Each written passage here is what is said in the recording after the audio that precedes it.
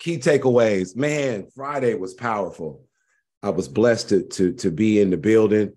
Thank you, E, for putting that on and bringing that, man, world-class panel to me. It was the first time I was exposed to something like that. And there were so many takeaways.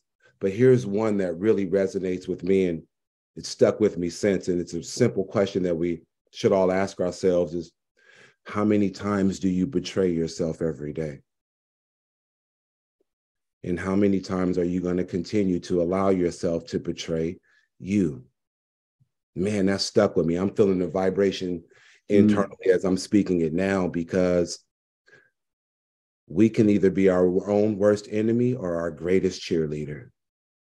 And it lies within us to determine whether it's either loyalty or betrayal, bro. There is no in between. And so if we're betraying ourselves and we're not being loyal to ourselves, and if we choose ourselves, that in itself is loyalty. You know what I mean? You got to choose one or the other. So, man, that stuck with me, man. And I'm not the type of dude to betray myself. I'm loyal to the bone, as you saw on Sunday or Saturday. It's whatever.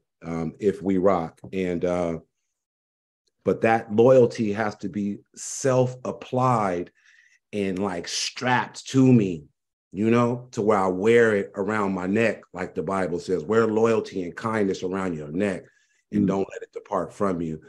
So that's what really that hit me, man. And